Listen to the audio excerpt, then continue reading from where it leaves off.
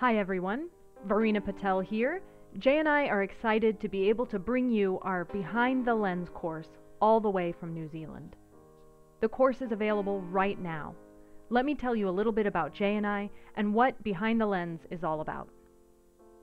Jay and I are landscape and nature photographers from the United States.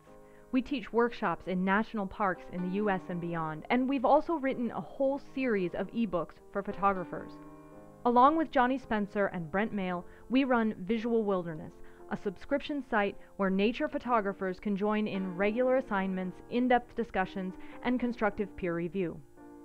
Our work has been featured in publications around the world, and we teach seminars and webinars and speak at large events both here at home and abroad.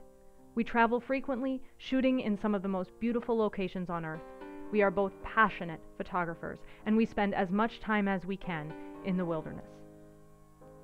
In May, we traveled with our film crew to New Zealand's beautiful South Island. There we spent 7 days filming a series of workshop-style lessons for photographers who want to understand the decision-making process that happens in the field. Each lesson begins with an explanation of the choices we made while we were working, from the equipment we used to the camera settings we chose. We discuss our vision for the finished image, how we made the most of the light that was available to us, and how we set ourselves up for a successful shoot. Then, we take you a little further into the workings of our minds by showing you the choices we didn't make. The mind of an artist is difficult to navigate, but this course is designed to let you look past the framed photograph hanging in the gallery so you can understand the work that happened behind the scenes. Seeing a finished masterwork might be inspiring, and you can learn a lot from understanding the decisions the photographer made in producing his work. But sometimes, in order to understand the reasons why the artist made the choices he did, it helps to see what might have happened if he had done things differently.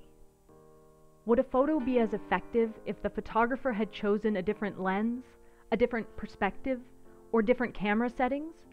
Would the photo convey the same sense of peace and solitude if the artist had chosen a faster shutter speed instead of a slower one? Are there times when putting a filter away might be a better choice, even though it could add some benefit to the finished image? How does the artist decide what to include in the composition and what to leave out? And are there times when a photographer might go out and shoot, even when the light isn't spectacular? In this course, we'll welcome you into our world and into our minds as we share our vision, our thought process, and our fieldwork. So if you're ready to take your fieldwork to the next level, you can purchase our Behind the Lens course right now.